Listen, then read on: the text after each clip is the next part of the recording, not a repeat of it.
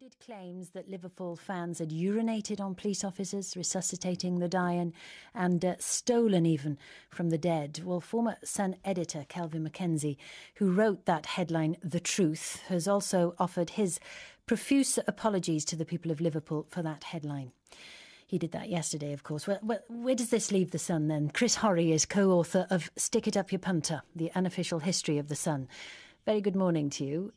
Where does this leave the Sun this morning?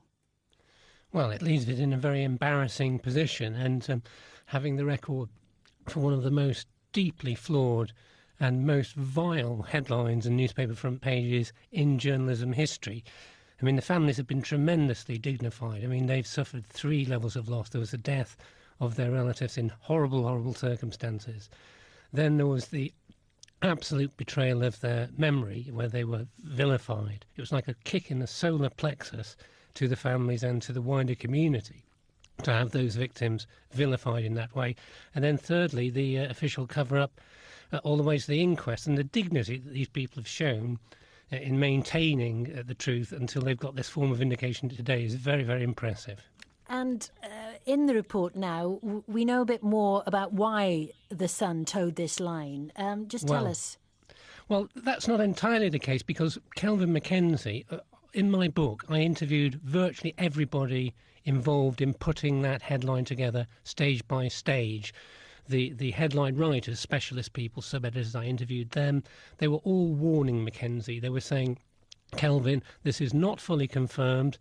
We're not entirely sure about this. Let's just say this is what the police are saying. He said, no, I want this, the truth.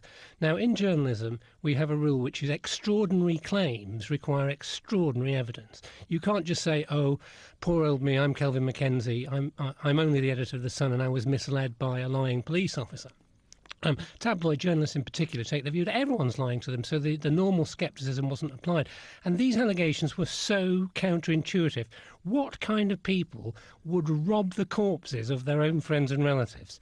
What kind of people would sexually harass? That was one of the allegations you didn't mention, ambulance workers, female ambulance workers. These claims were so appalling that they would require the highest form of checking and caution. And none of that was shown. It's not been shown for 25 years. And I think to a degree, this apology is self-serving. Right. So when Kelvin Mackenzie did apologise just before the 2-minute silence yesterday, you don't quite believe it. Did he ever show any remorse to you? No. And, I've not interviewed him personally about it, but I've interviewed many people in the wake of it. First of all, for a long time, Kelvin Mackenzie maintained that this was true. There was at least an element of truth to this, that the victims had brought this upon themselves. The Sun, under his editorship, was a brilliant paper in many ways, but it had a cruel element of bullying. And you can define bullying as blaming the victims. And that's what's happened here. The victims have been blamed for their own downfall. And you can see that in the attitude of the Sun in dealing with many other minority or unpopular groups. At that time, football fans were very unpopular people. Sorry, I don't know if you've seen the editorial of the Sun this morning, which is a very much a mea culpa. It's a lengthy apology. And it concludes that the people of Liverpool may never forgive us for the injustice we did them. All we can do is offer them an unreserved and heartfelt apology that is profound, sincere and unambiguous. Well, what else are they going to say? They're not going to continue to maintain it's true.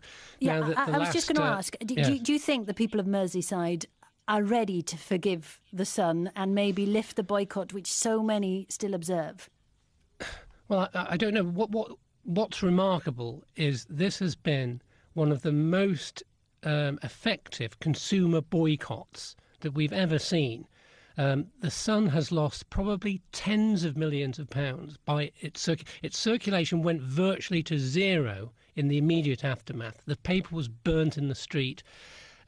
Newsagents wouldn't stock it. You had to as a working journalist in Liverpool, you would have to specifically ask for it in a newsagent, more or less get it in a brown paper bag.